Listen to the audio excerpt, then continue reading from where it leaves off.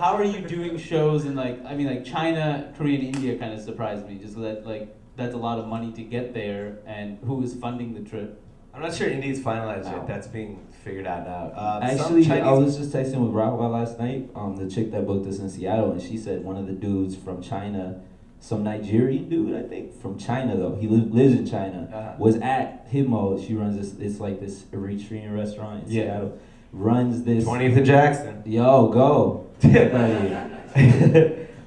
is actually not funny or interesting, so let's move it on. Okay, but the Nigerian dude, I'm very. Oh yeah, no, he's like a 6-foot Nigerian dude living in China, and he booked 2 of our shows in China, and he was just at this restaurant. Really? Completely for like, it was coincidental. He was just at Himo. Do you know for sure that this is happening? Like, were there contracts or some dude's like, yo, I can book you to China? There's no ring contract. There's everything's worked out. I mean, like, I don't care if there's contracts, if there's plane tickets.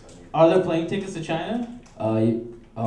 Oh no, we have to still turn in some shit. We have to turn in our visa out. It's a real thing. It's a real thing. Don't worry, we're not lying to you. All right, because you're telling me some Nigerian dude in China said he could. I just learned that right now. Oh no. He's a prince. He's a prince.